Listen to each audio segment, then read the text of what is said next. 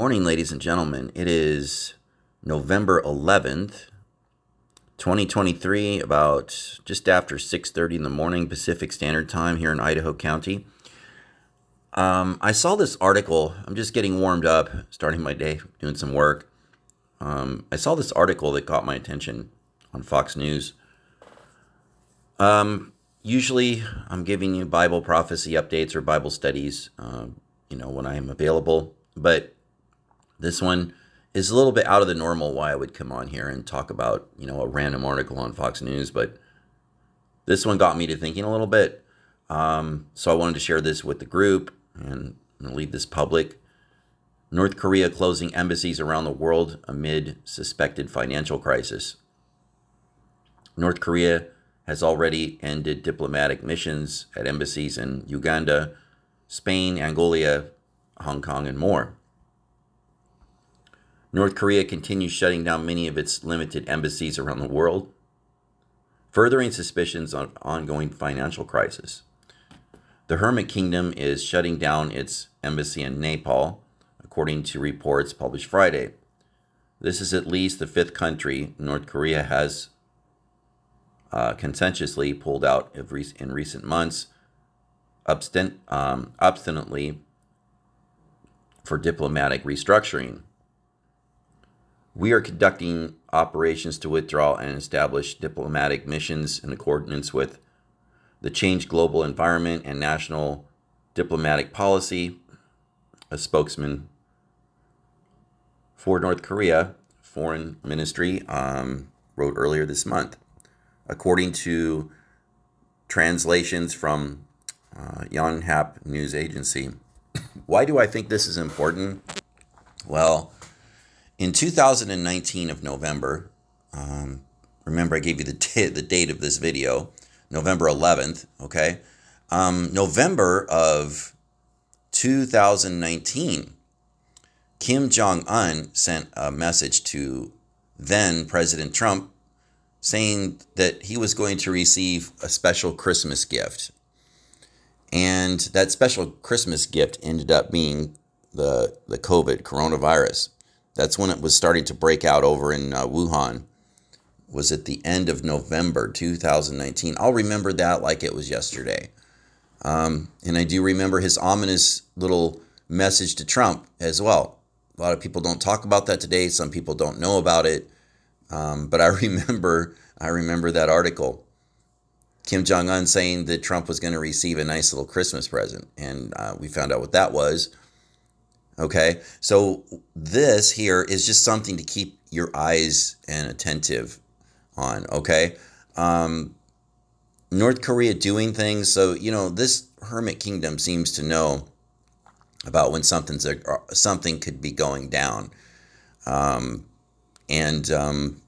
closing their embassies around the world, some of them, I don't know if they're going to close them all, but tells you that that maybe they know something's about ready to happen.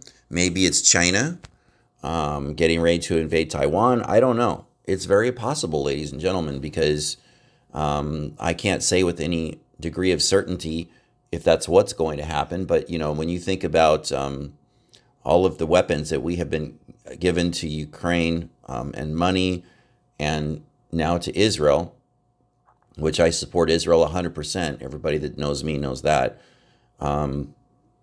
I don't know what the state of our military capabilities are at the moment, on a global scale, that is. Would this be a time for China to move in on Taiwan? It's possible. We had a major catastrophe in 2019, and shut the whole world down. I don't want people in my group to get lulled into a sense of, I want to say, not comfort, but I don't want your senses to be dull. Let's just put it like that.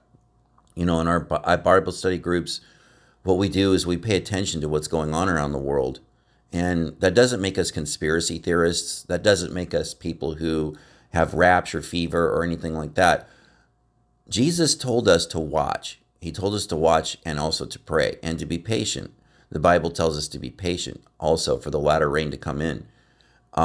But we're commanded by our Lord to watch. And so if anybody has a problem with that, it's not with us, it's with God, okay? Because he's the one that told us to do that. That's what I continue to do on my timeline. And so keep an eye out on this thing with North Korea, okay? I just think it's going to be interesting, especially going into next year with the election season. Trump is blowing away everybody else as far as his poll numbers go. And the Democrats' schemes to try to prevent him from running for president are not working right now, okay? So what's the next thing they might try to do? We need to be praying for him. And I know that that man is not perfect. And I understand, you know, there's Christians that have some issues with certain things about Trump.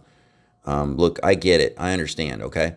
But at the same time, I understand we have these people on the other side of the aisle that are completely evil, sold out to evil, okay? And I have a big problem with that. Huge. All right? I don't like it that they're parading Hamas around our country as glorified martyrs for Palestine. That's ridiculous.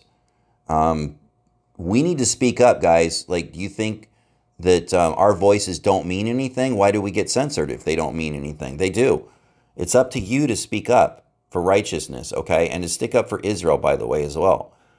That country over there is God's land. It's his holy land. If you love God, you're going to love Israel.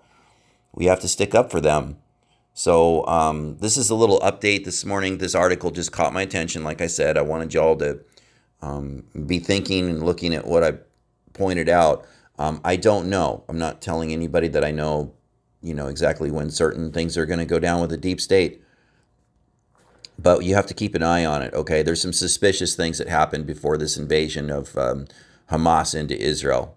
Why wasn't Emmanuel Macron, Pope Francis, and King Charles at the United Nations Summit in New York several weeks before that attack?